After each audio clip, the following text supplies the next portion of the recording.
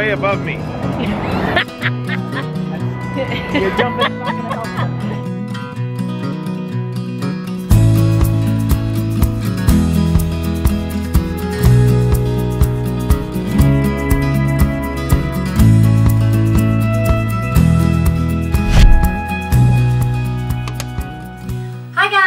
Welcome back to my channel. If you've been keeping up with me on social media, then you already know that last week I was in Texas for Texas A&M University Corpus Christi Bassoon Week. Now I was there for the last 2 days as their guest bassoon artist. As part of my events while being there, I went out with Scott Poole, who's the bassoon professor there in his double reed studio, to go ahead and harvest cane.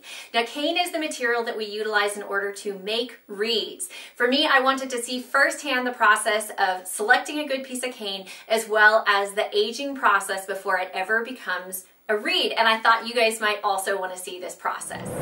We're here, we are about a week and a half past the new moon, and we're gonna harvest some cane in Texas. It's what, February 23rd? Yes. So right in the middle of winter, the cane is dormant. Next month it'll start growing again, so we wanna harvest while it's still at a dormant phase. In order to select a good piece of cane for bassoon reed making, there were 3 elements that we were looking for. The first of these was to make sure it had a large enough diameter. We were looking for anything that was 25 plus millimeters in diameter. What does that say? 28.23. We have a viable specimen.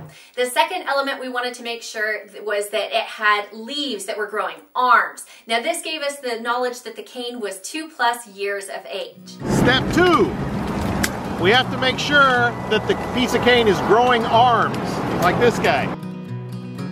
The third element, which is something that Scott does that I don't think many other reed makers do, is that he makes sure that it passes the bend test. By making sure it passes the bend test, it's much more flexible and pliable. He has done his research on it, and he noted that in the very origins of harvesting cane in France, that the fishermen would take the musicians out. Now the fishermen would keep the best cane for themselves, largely because they were looking to make fishing poles out of the cane. So they wanted to make sure that the cane was flexible and pliable enough that it could bend if they had a large fish on the other end of the pole, and that it would not break in half. The best specimens have to pass the bend test. Taking this, and I'm gonna bend this sucker to the ground.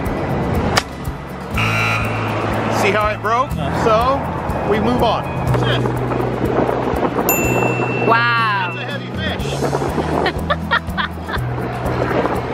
One of the great elements about the cane that is growing in Texas is the wind. That wind is fantastic because it helps the cane become strong. I also found that it vibrated. When I held on to the cane, you could feel the vibrations of the wind in the cane. So as it is growing, it's not only becoming strong, but it's flexible blowing in the wind, and it's growing with vibration, just like the wind we will put through the reed as we play our instruments. I was also fascinated in the cane fields by seeing portions that had burned, but there were still new sprouts of cane growing. Now this is in large part because there are rhizomes underneath the ground that help the cane grow. So if you are interested in growing your own cane at any point, you do need to take into effect the conditions of where the cane will grow, but also be completely prepared that it could take over wherever you plant it. I do have to note that as we were tramping through the cane fields, I was warned about looking out for Texas critters. Lucky for me, the only critters that I saw were some really cool Texas leaf cutting ants. Once we left the cane field, it was time to go ahead and put the cane up for storage. Once we chop the stalks, we bring them home. This outer husk, we take it off.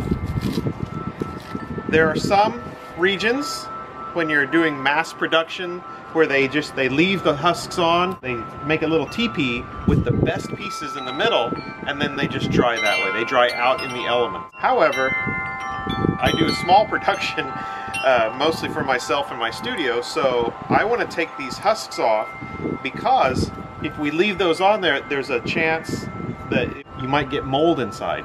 And so by taking these husks off, we make sure that as the cane is drying over a year, over 2 years, that it gets plenty of air circulation. And it can breathe. Very smart. Look at how green it is, just because it's like a baby. It's green inside. If you were to look at this from the road or from a distance, that brown husk would make it look like it's just dead. Yeah. But every time you take the husk off, you can see that it's all green. And that's what protects the plant from the elements while it's in its dormant phase. And then once we take all of this off, the stalk stays in its length for a whole year. I keep them in the garage with air circulation.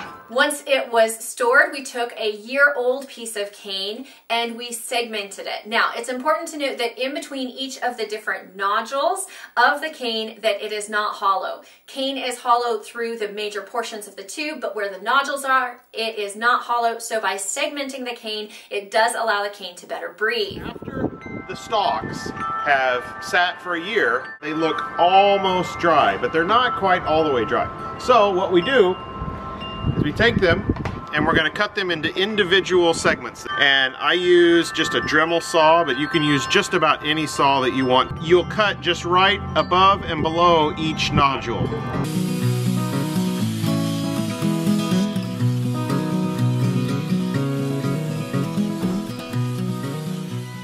After we had segmented the cane, Scott went ahead and placed the tubes of cane in old Parmesan boxes. Now, Parmesan is, of course, a style of cheese.